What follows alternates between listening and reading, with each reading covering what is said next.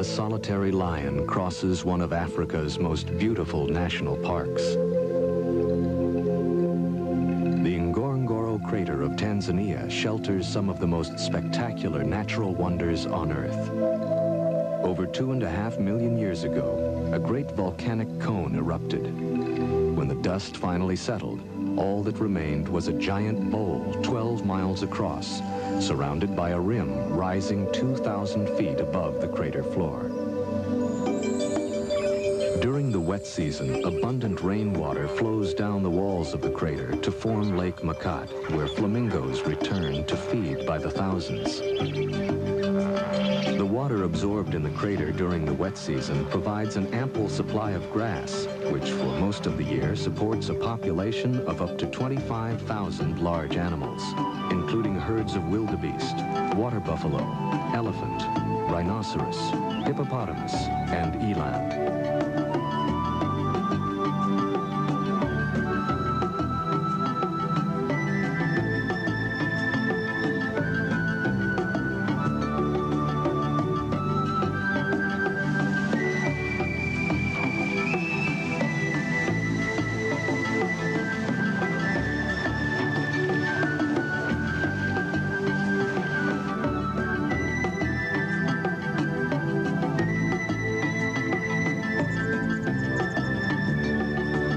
Of grazing animals provides the staple food for carnivores of the crater: jackal, hyenas, cheetah, and lions.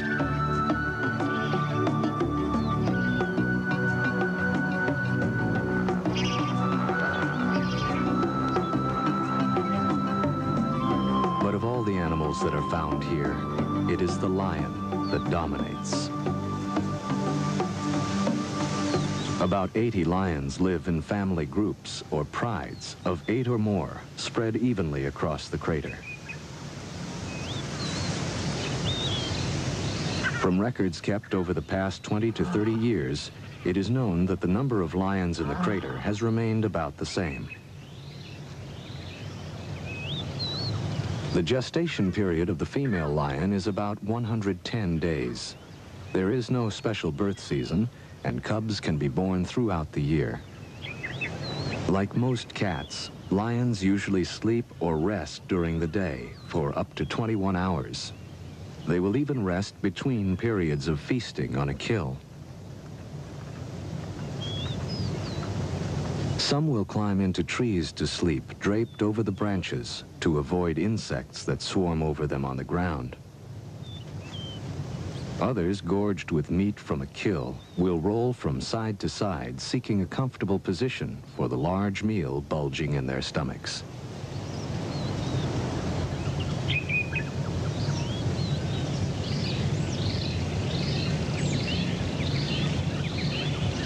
The pride is a complex social structure consisting of from 2 to 20 or more females and their cubs. The females are related to each other and usually remain together throughout their lives, as they do most of the hunting.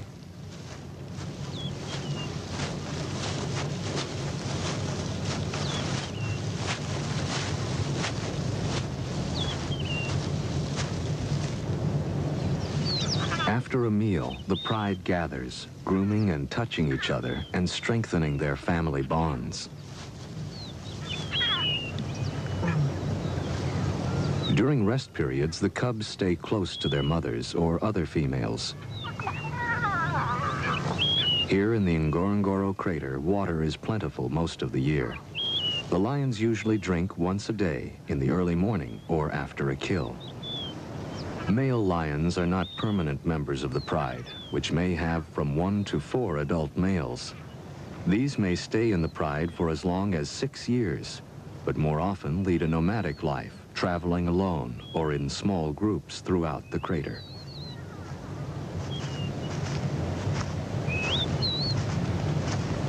When hunting, the pride will either band in small groups or roam alone in search of prey.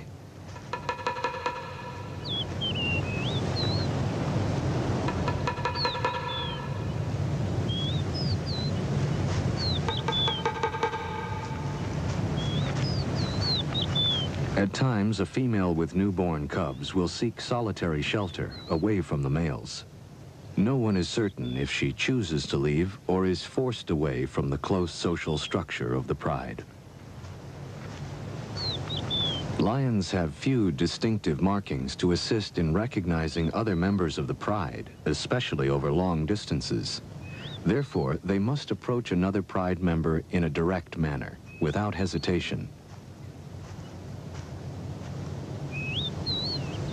Should an approaching lion of the pride seem unsure of itself, it may be attacked as if it were a stranger.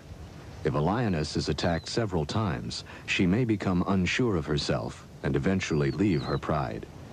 In this way, the pride remains relatively stable in size.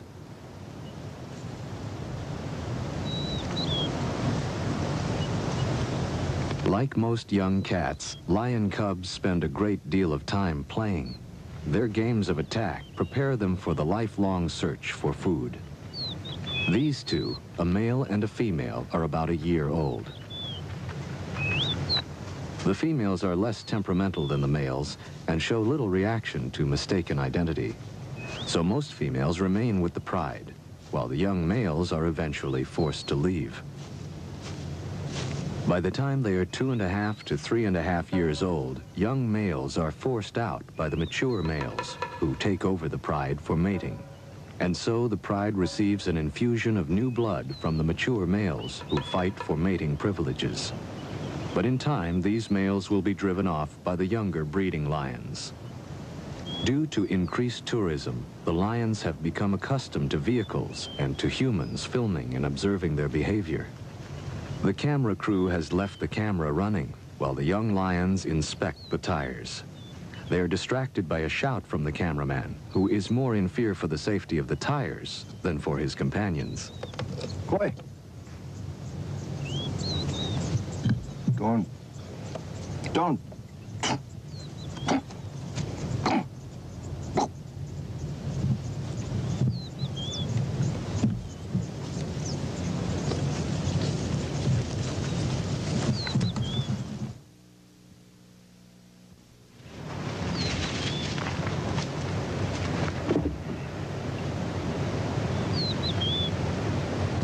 The yearlings return to their mother for comfort and grooming. In a few years, the male yearling may be driven from the pride by an older male seeking to stake a claim.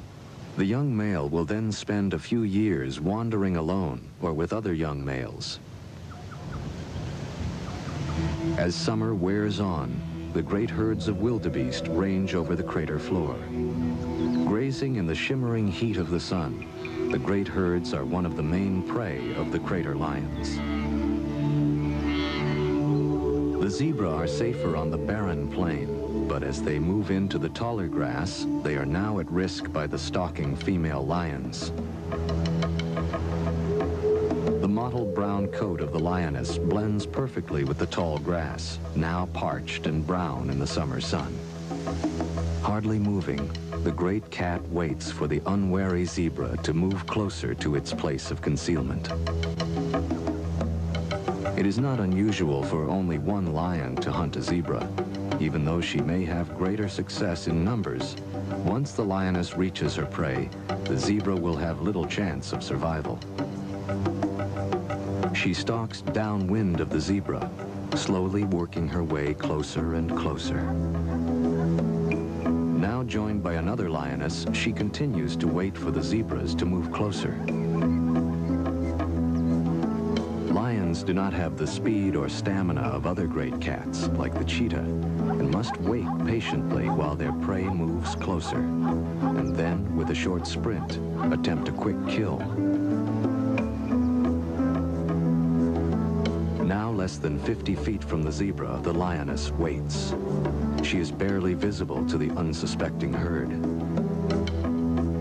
She begins to close in, hunched low in the tall grass.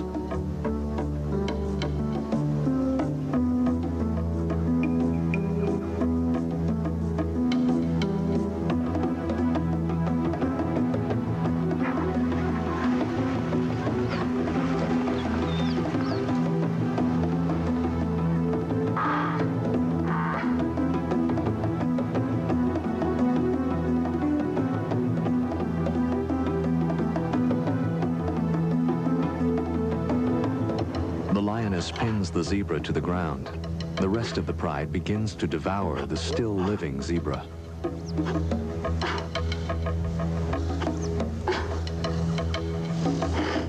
Still breathing, the zebra dies in what must be terrible agony as the great beasts gorge.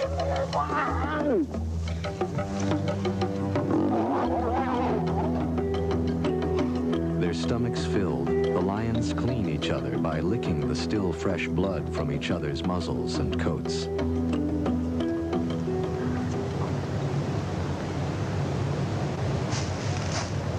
After the kill, the lioness joins her cubs and begins a long rest period to digest her meal.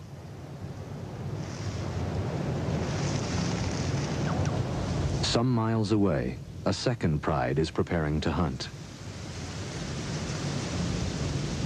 Lions, like most carnivorous animals, live within a well-defended territory. This territory must contain a source of water and plentiful food, and can encompass from 10 to 100 square miles. In the heart of the territory, the lioness is able to bear her cubs, protected by the other members of the pride. On this day, a water buffalo has been killed near an access road in the crater. Unconcerned by passing tourists' vehicles, the pride runs to the fresh kill.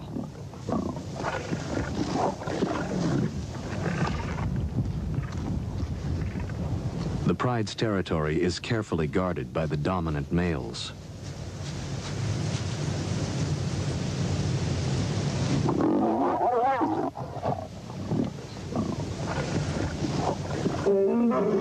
Roaring to alert trespassers, the male rushes forward, bellowing his rage to deter nomadic lions from entering his territory.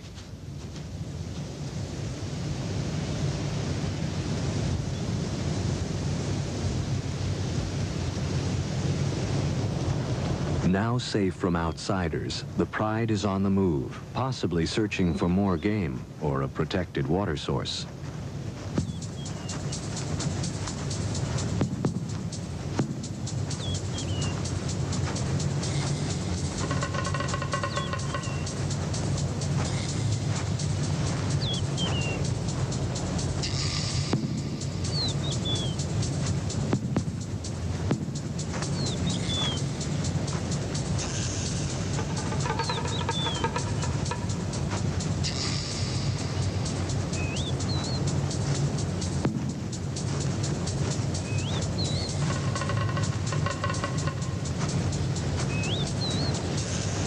This pride has a large concentration of cubs and yearlings. Stretched out along the access road, they seem indifferent to time or distance as they slowly make their way, following the others.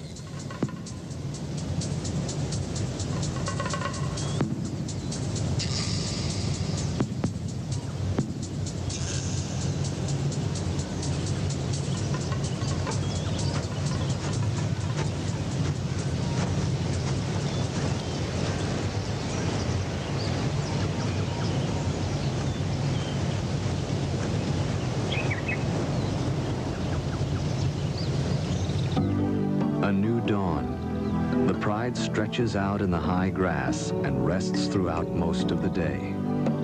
It is difficult to determine why they have decided to move from one part of their territory to another. Even at rest, the females keep close watch over the young cubs.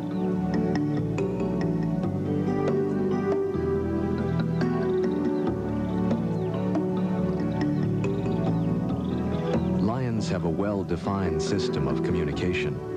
Using body contact, facial movement, and sounds, a lion expresses itself clearly to other members of the pride and to strangers who may try to enter its territory.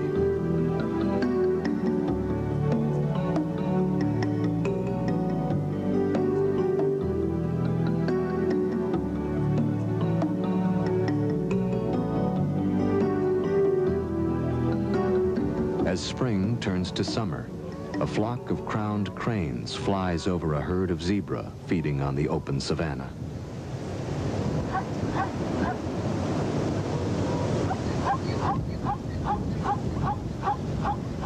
In the marsh, Chicks of the blacksmith plover search for small bugs and then seek shelter in the feathers of their parent.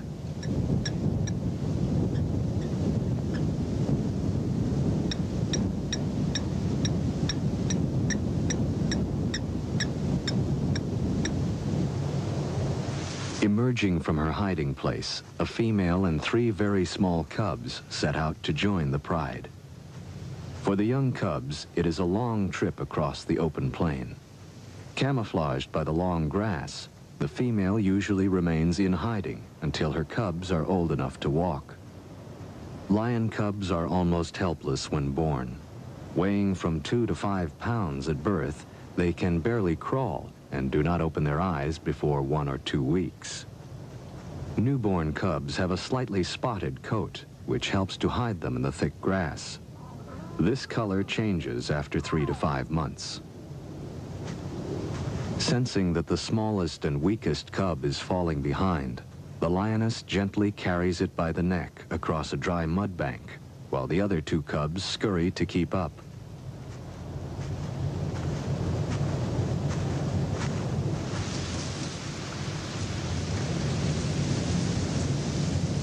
Slowly making her way past the others, she selects her spot.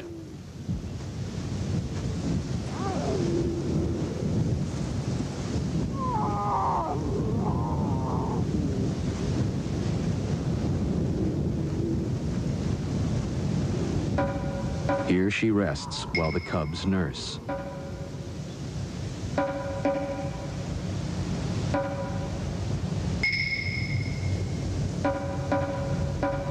When several lionesses give birth at the same time, they frequently share the duties of raising all the cubs. This communal area then becomes the general meeting place for the entire pride.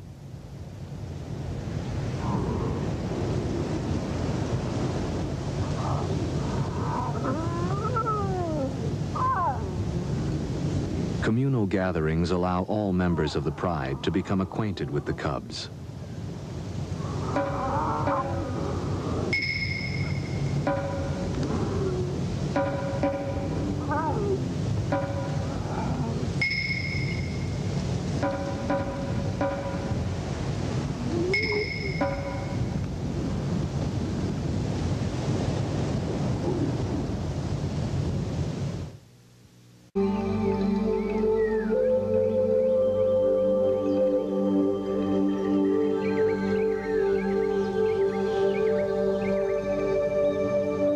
As dawn breaks over the crater rim, a herd of elephants spray dust across their backs to discourage biting insects.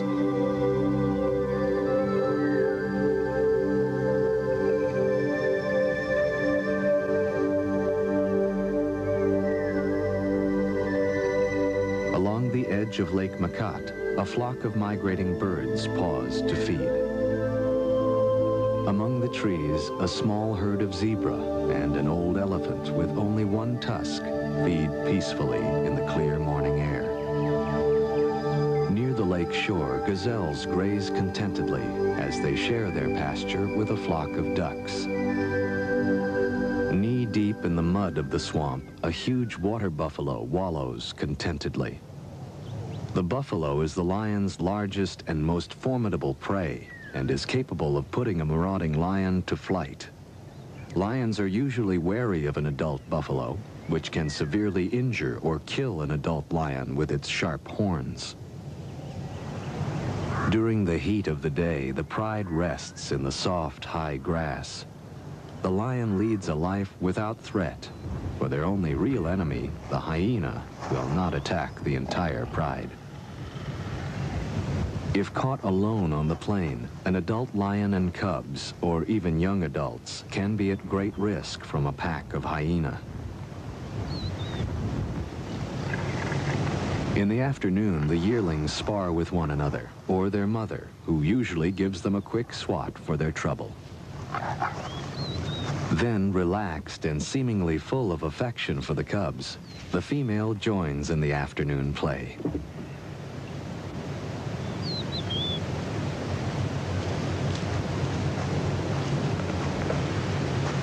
A young male and female of the pride also share in mock combat, which helps them sharpen their skills for real attacks as hunting adults.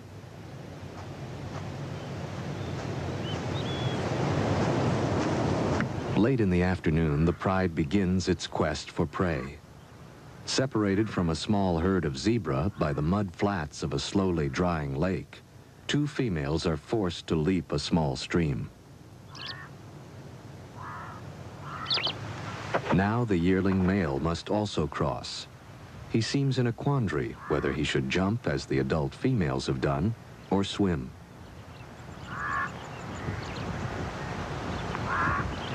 Most cats are excellent swimmers, but they will avoid the water unless it is absolutely necessary.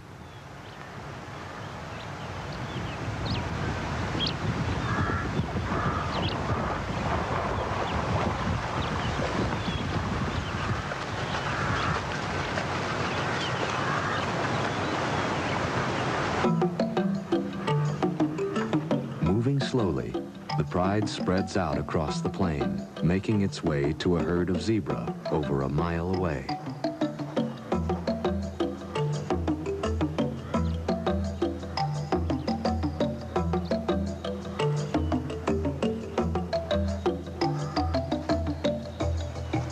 Screened by the high grass, the lions stealthily approach the zebra. With the wind blowing from the zebra toward the lions, the zebra are unaware of the approaching danger. Lions are known to approach their prey from either upwind or downwind.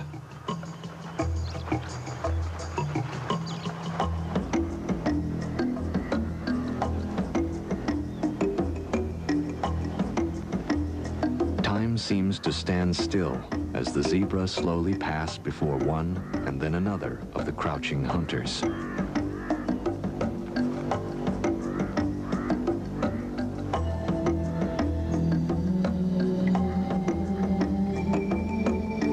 The zebra are crossing this area to graze near a large herd of wildebeest. Now, one lioness begins to move toward the zebra. Nearby, the entire pride is waiting for the moment to charge.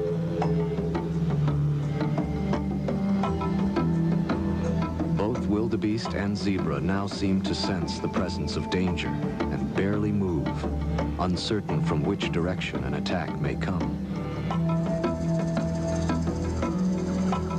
Then, as if spectators at a sporting match, the herd watches as the lion attacks.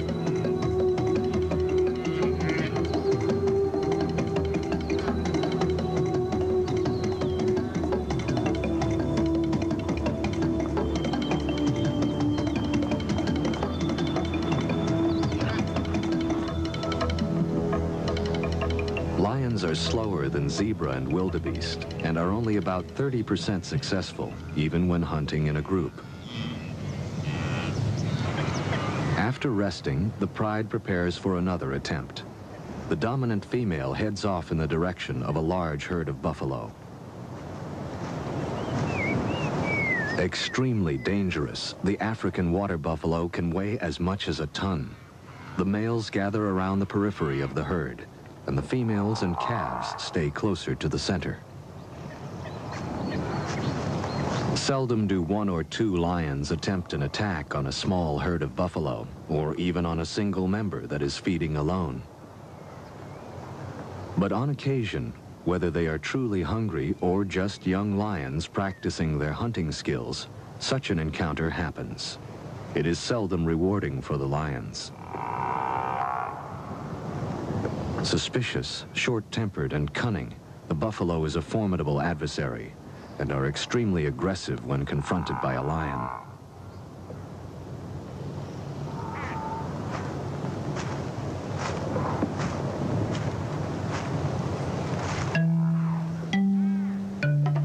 In such short grass, the lions come as close as they can. Then they attack.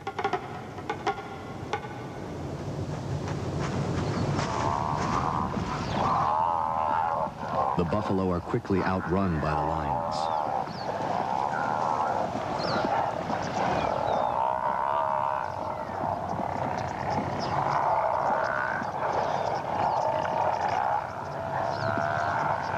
It's not a fair match. 2 lions and 3 buffalo. The lions quickly break off when the buffalo turn to confront them.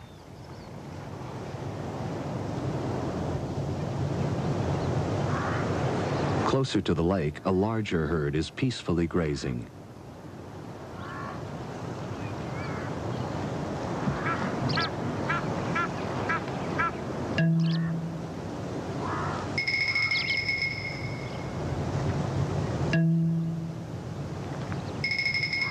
Here the grass is higher, which affords the lion better protection from being seen.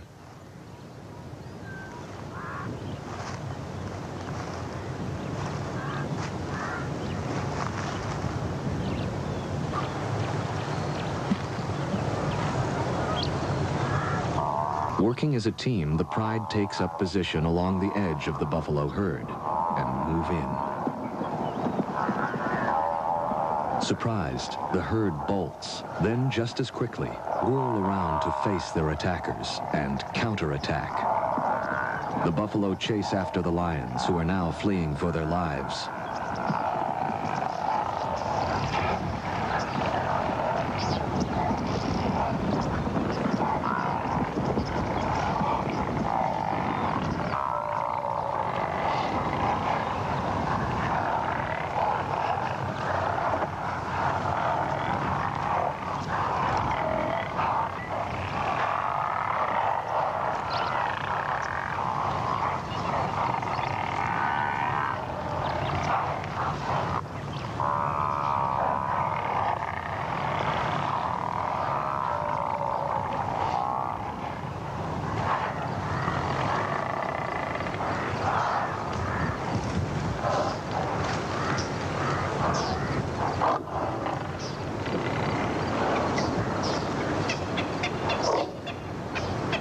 Seemingly convinced that the danger is over, the buffalo move back to the marshy ground at lakeside. The lions, too, return to a less dangerous task. The lioness and her 2 yearlings, who have taken up sanctuary in a tree, also rejoin the pride.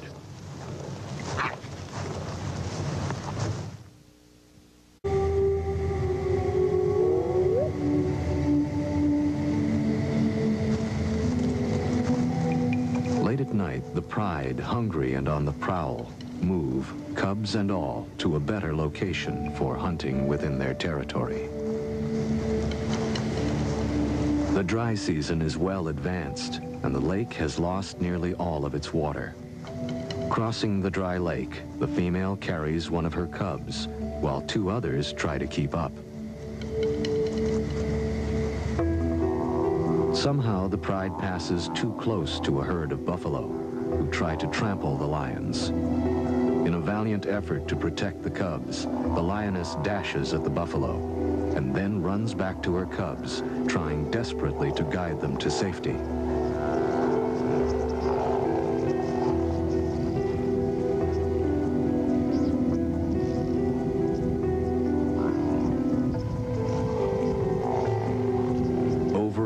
She rushes at the great beasts, but the buffalo will not scatter and continue to charge the lioness and other members of the pride.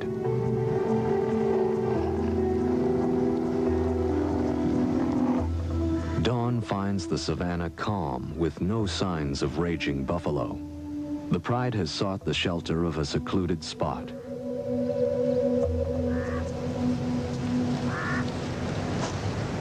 The only animal now in view is the lioness as she searches for her cubs. Time after time she calls, but the cubs have disappeared, trampled by the buffalo herd.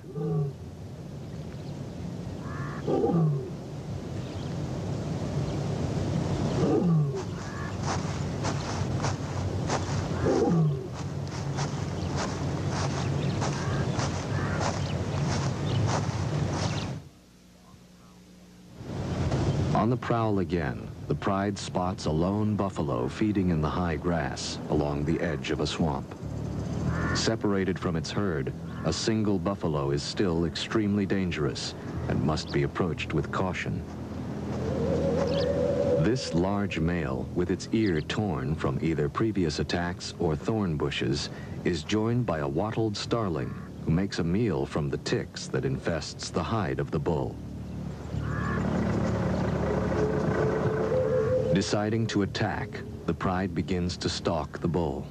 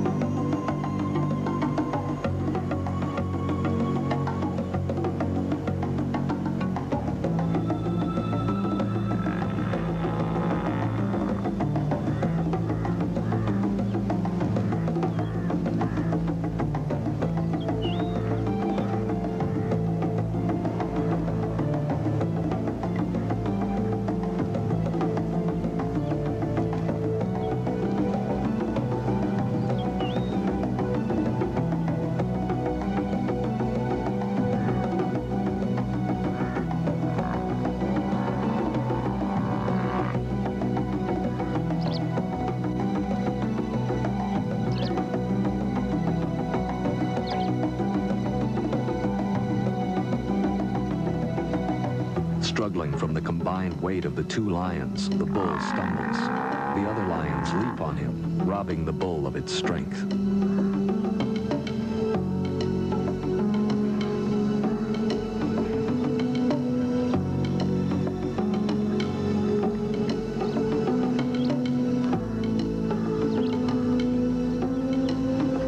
A yearling bravely joins the fight and attacks the bull's head.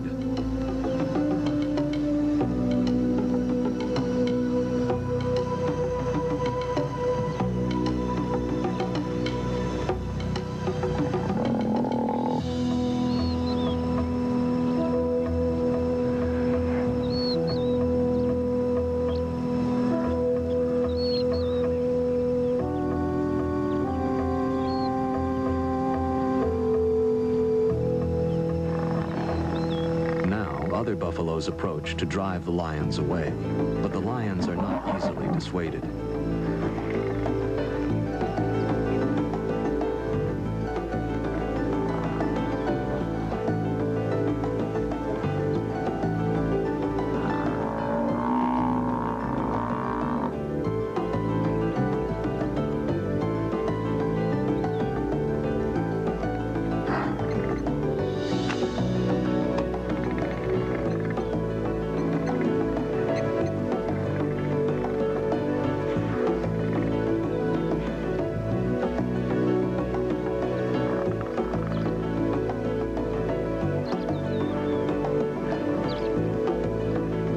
Having drawn blood, the lions continue to pursue the injured bull. Its weakened condition gives them a chance of making a kill.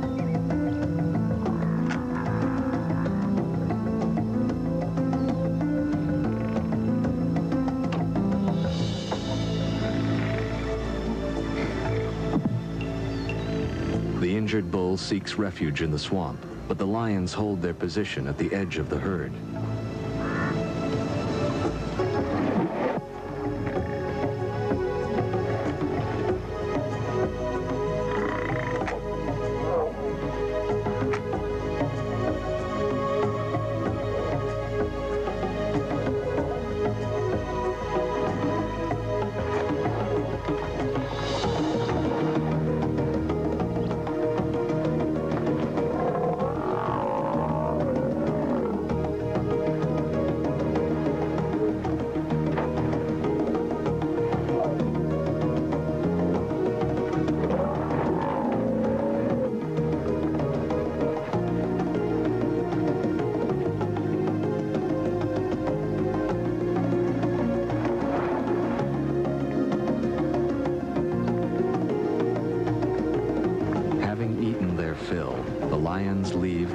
buffalo and head toward shore for a long rest.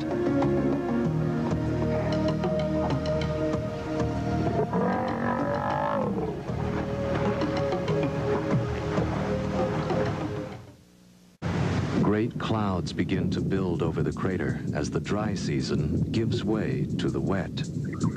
Lying at 3 degrees south, just below the equator, the Ngorongoro has only 2 seasons, wet and dry. November is the beginning of the wet, and as the rains fall, the season of renewal begins. Now the entire crater ecosystem absorbs the life-giving moisture, and the parched ground bursts into life. For all of the animals of the crater, it is a time of patient waiting until the rains stop.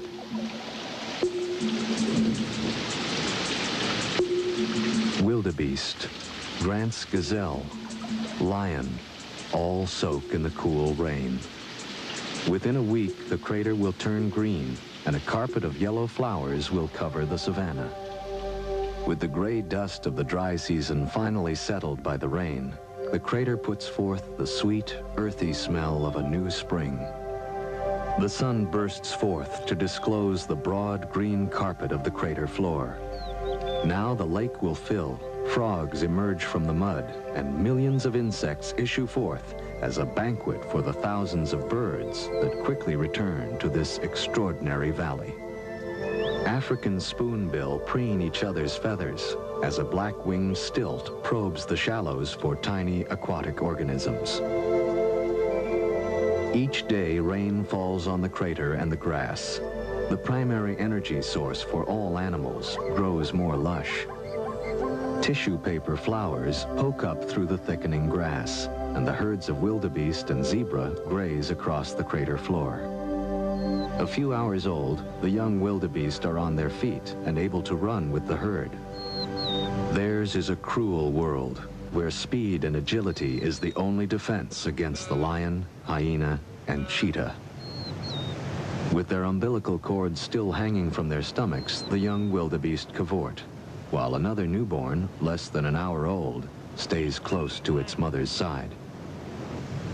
Close by, a female and calf share a small stream with a flock of sacred ibis. The female is ever cautious of marauding carnivores. Near the service road that crosses the crater, a female lion with 3 cubs has emerged from hiding and is slowly moving to rejoin the pride. Young cubs like these have bluish-gray eyes for the first few weeks after birth. Then their eyes turn an amber color.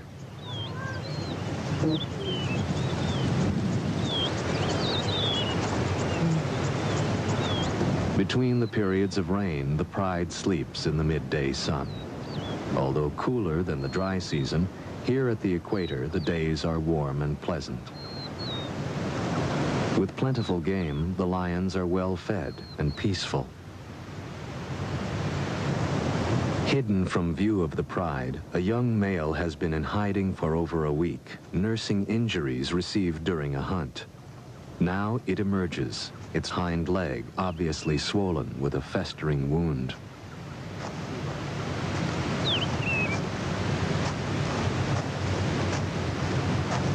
Slowly, it approaches its mother, the lion which has just had the 3 cubs. Although she recognizes him, she is fearful and backs away, not quite sure what is wrong. Lions are very cautious of unusual behavior among the members of the pride, and usually will drive a sick or wounded member away. Another lioness rebuffs the injured male with a cuff of its paw, and then snaps with bared fangs. Then the entire pride moves its location, leaving the young male to fend for itself.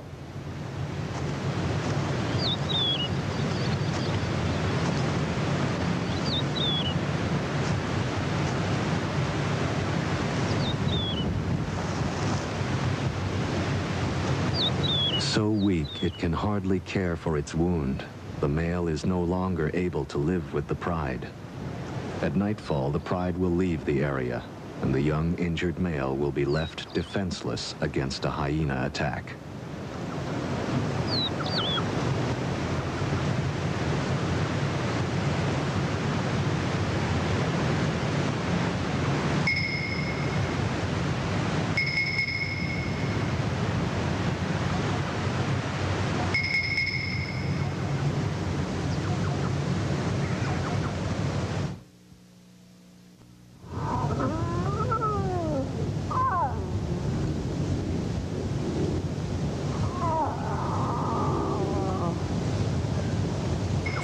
millions of years, the cycle of life has played out in the Ngorongoro crater.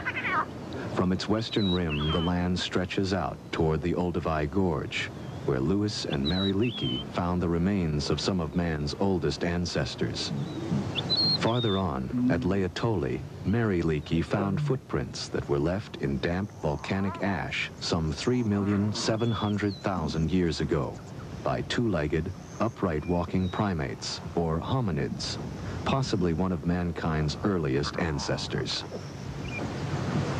Looking at these prehistoric footprints, one can see where the two creatures, one possibly male and the other a female carrying a baby, had stopped and turned, as if sharing a moment of doubt. Man has shared the planet with animals for only a very short time. Early ancestors of the great cats and other animals of the crater lived in Africa for many millions of years before the emergence of any form of pre-human. Yet, in the last 100 years, man has so altered the environment that thousands of species of animals, birds, fish, reptiles, and plants are extinct. Today, the nations of Africa share a common dilemma. The need for more farmland has reduced the once great herds of wild animals that roam the continent. However, since the end of World War II, much has been done to establish national parks in order to save the remaining unique species in Africa. This is the legacy of the Ngorongoro Conservation Area.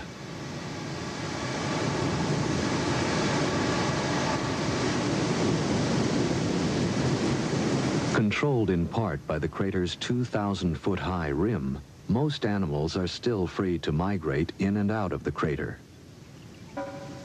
A young female slowly climbs up the rim to seek another pride outside on the Serengeti plain. No one will know why she was forced to leave. But the life of the crater lions will pass on from one century to another, as long as modern man is aware of their fragile existence and is willing to exercise care. The infinite beauty and variety of the natural world is mankind's greatest treasure. All must exercise great care to preserve the environment and all of nature's creatures. Symbol of strength and majesty since the beginning of recorded history, the lion has always commanded man's respect.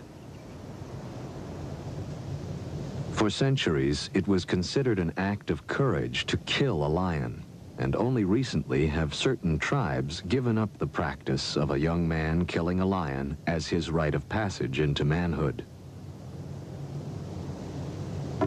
Still free to roam the Ngorongoro crater, the lions are protected by the government.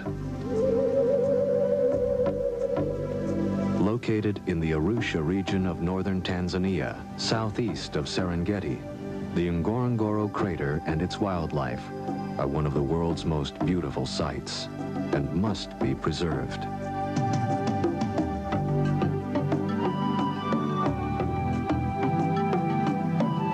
Coming up next on the Discovery Channel, cunning and deadly rattlesnakes search for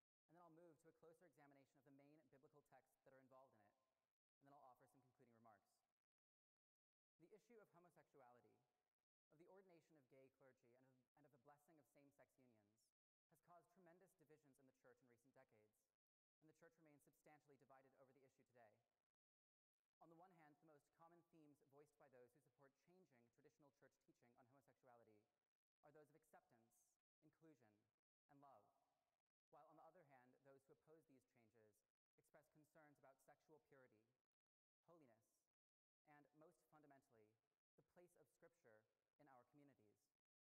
Are we continuing to uphold the Bible as authoritative? And are we taking biblical teachings seriously, even if they make us uncomfortable? I want to begin tonight by considering the traditional interpretation of Scripture on this subject, in part because its conclusions have a much longer history within the Church, and also because I think that many who adhere to that position feel that those who are arguing for a new position haven't yet put forth theological arguments that are as well grounded in Scripture as their own, in which case the most biblically sound position should prevail. The traditional interpretation, in summary form, is this. There are 6 passages in the Bible that refer in some way to same-sex behavior, and they are all negative. 3 of them are direct and clear. In the Old Testament, in Leviticus, male same-sex relations are prohibited and labeled an abomination. And in the New Testament, in Romans, Paul speaks of women, quote, exchanging natural relations for unnatural ones, and of men abandoning natural relations with women and committing shameful acts with other men. And so according to the traditional interpretation, both the Old and the New Testament are consistent in their rejection of same-sex relationships. But it's not just those 3 verses, as well as 3 others that I'll come to later. It's true that 6 verses isn't all that many out of Scripture's 31,000. But not only are they all negative, from the traditional viewpoint, they gain broader meaning and coherence from the opening chapters of Genesis, in which God creates Adam and Eve, male and female. That was the original creation, before the fall, before sin entered the world. That was the way that things were supposed to be. And so according to this view, if someone is gay, then their sexual orientation is a sign of the fall, a sign of human fallenness and brokenness. That was not the way that things were supposed to be. And while having a same-sex orientation is not in and of itself a sin, according to the traditional interpretation, acting upon it is, because the Bible is clear both in what it negatively prohibits and in what it positively approves. Christians who are gay, those who are only attracted to members of the same sex, are thus called to refrain from acting on those attractions, to deny themselves, to take up their crosses, and to follow Christ. And though it may not seem fair to us, God's ways are higher than our own, and it's not our role to question, but to obey. Within this framework, gay people have a problem, and that is that they want to have sex with the wrong people. They tend to be viewed as essentially lustful, sexual beings.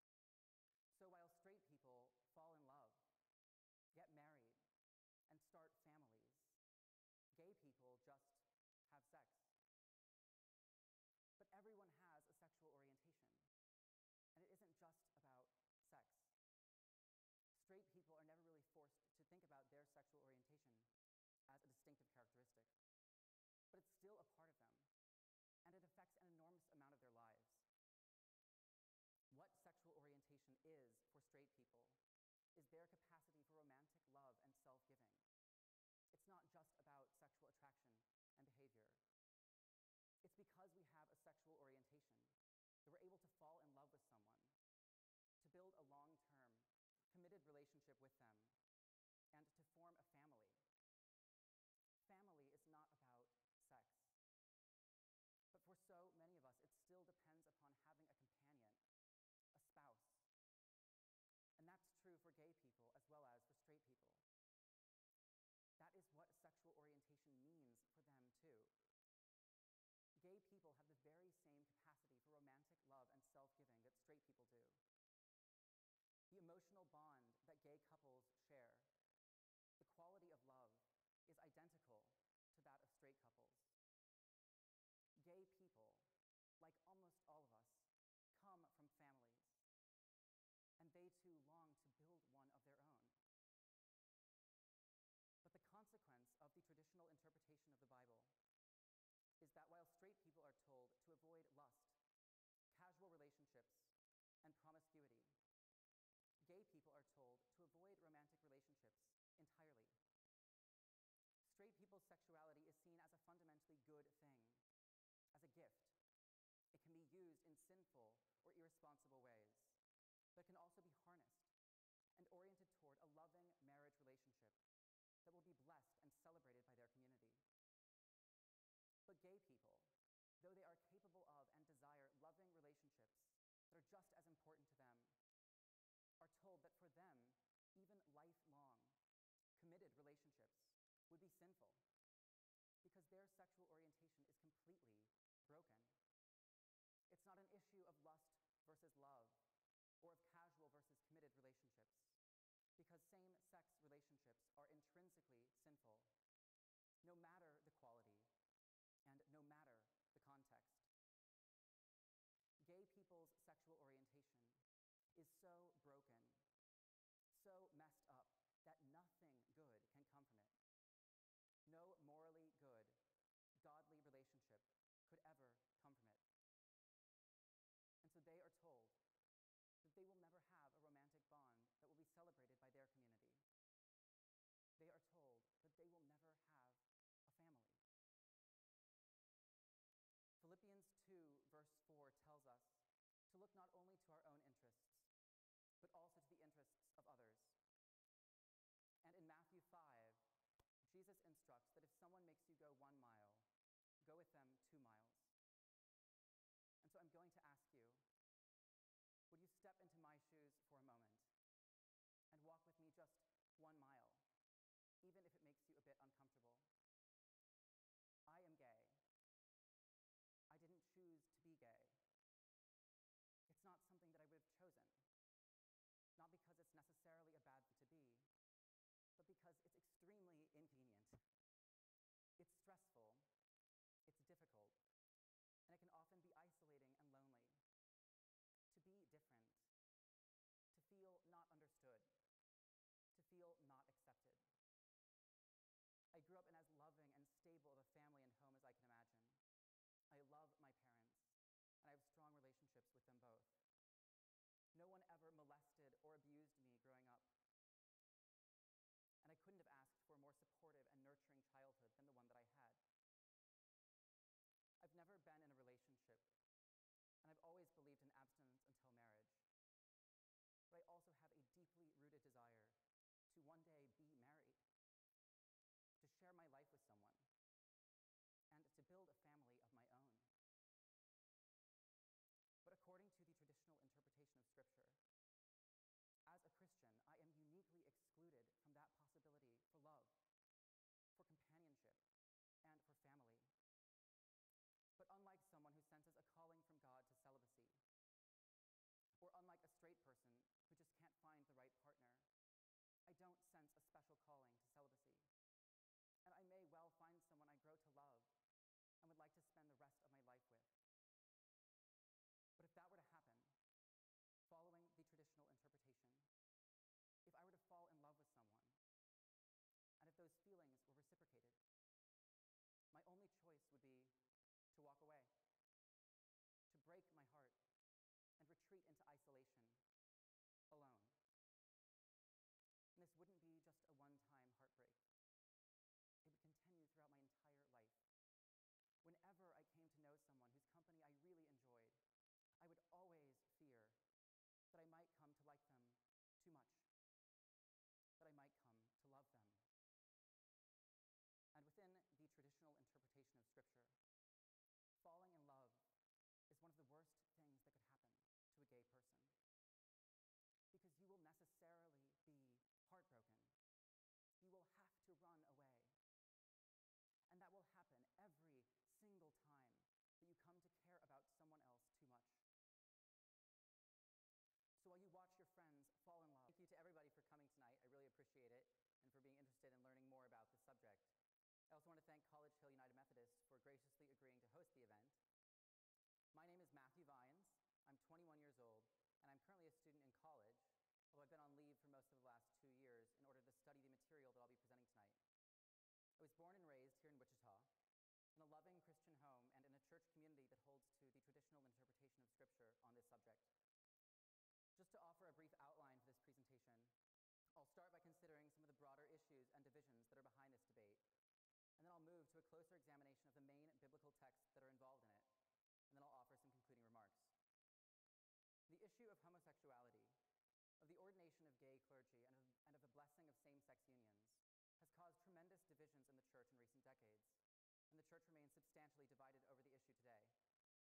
On the one hand, the most common themes voiced by those who support changing traditional Church teaching on homosexuality are those of acceptance, inclusion, and love, while on the other hand, those who oppose these changes express concerns about sexual purity, holiness, and, most fundamentally, the place of Scripture in our communities. Are we continuing to uphold the Bible as authoritative, and are we taking biblical teachings seriously, even if they make us uncomfortable? I want to begin tonight by considering the traditional interpretation of Scripture on this subject, in part because its conclusions have a much longer history within the Church, and also because I think that many who adhere to that position feel that those who are arguing for a new position haven't yet put forth theological arguments that are as well-grounded in Scripture as their own, in which case the most biblically sound position should prevail. The traditional interpretation, in summary form, is this. There are 6 passages in the Bible that refer in some way to same-sex behavior, and they are all negative. 3 of them are direct and clear. In the Old Testament, in Leviticus, male same-sex relations are prohibited and labeled an abomination. And in the New Testament, in Romans, Paul speaks of women, quote, exchanging natural relations for unnatural ones, and of men abandoning natural relations with women and committing shameful acts with other men. And so according to the traditional interpretation, both the Old and the New Testament are consistent in their rejection of same-sex relationships. But it's not just those 3 verses, as well as 3 others that I'll come to later. It's true that 6 verses isn't all that many out of Scripture's 31,000. But not only are they all negative, from the traditional viewpoint, they gain broader meaning and coherence from the opening chapters of Genesis, in which God creates Adam and Eve, male and female. That was the original creation, before the fall, before sin entered the world. That was the way that things were supposed to be. And so according to this view, if someone is gay, then their sexual orientation is a sign of the fall, a sign of human fallenness and brokenness. That was not the way that things were supposed to be. And while having a same-sex orientation is not in and of itself a sin, according to the traditional interpretation, acting upon it is, because the Bible is clear both in what it negatively prohibits and in what it positively approves. Christians who are gay, those who are only attracted to members of the same sex, are thus called to refrain from acting on those attractions, to deny themselves, to take up their crosses, and to follow Christ. And though it may not seem fair to us, God's ways are higher than our own, and it's not our role to question, but to obey. Within this framework, gay people have a problem, and that is that they want to have sex with the wrong people. They tend to be viewed as essentially lustful, sexual beings. So while straight people fall in love, get married, and start families, gay people just have sex. But everyone has a sexual orientation, and it isn't just about sex. Straight people are never really forced to think about their sexual orientation as a distinctive characteristic, but it's still a part of them, and it affects an enormous amount of their lives. What sexual orientation is for straight people is their capacity for romantic love and self-giving. It's not just about sexual attraction and behavior. It's because we have a sexual orientation that we're able to fall in love with someone, to build a long-term, committed relationship with them, and to form a family. Family is not about sex. But for so many of us, it still depends upon having a companion, a spouse. And that's true for gay people as well as for straight people. That is what sexual orientation means for them too. Gay people have the very same capacity for romantic love and self-giving that straight people do. The emotional bond that gay couples share, the quality of love, is identical to that of straight couples. Gay people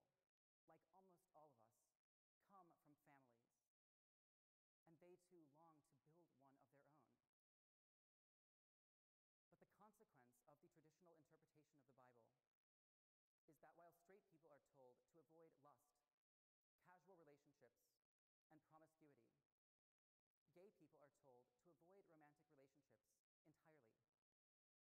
Straight people's sexuality is seen as a fundamentally good thing, as a gift. It can be used in sinful or irresponsible ways, but it can also be harnessed and oriented toward a loving marriage relationship that will be blessed and celebrated by their community.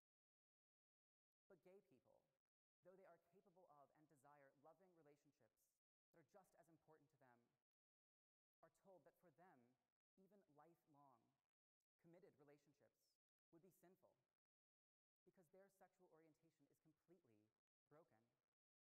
It's not an issue of lust versus love or of casual versus committed relationships, because same-sex relationships are intrinsically sinful, no matter the quality and no matter the context. Gay people's sexual orientation is so broken, so messed up, that nothing good can come from it.